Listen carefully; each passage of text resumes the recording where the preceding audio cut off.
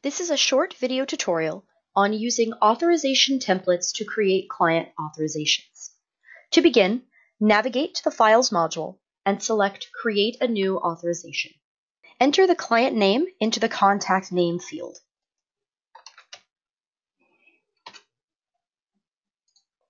Use whatever naming convention your agency would typically use when naming a file. CentralReach recommends that files contain the client name or initials, the word auth or authorization, and the valid dates of the authorization. Having these components makes searching for existing authorizations much easier.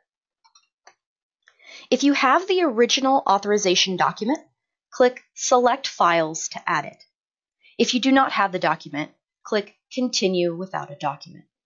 Verify the client's payer and add the valid dates of the authorization.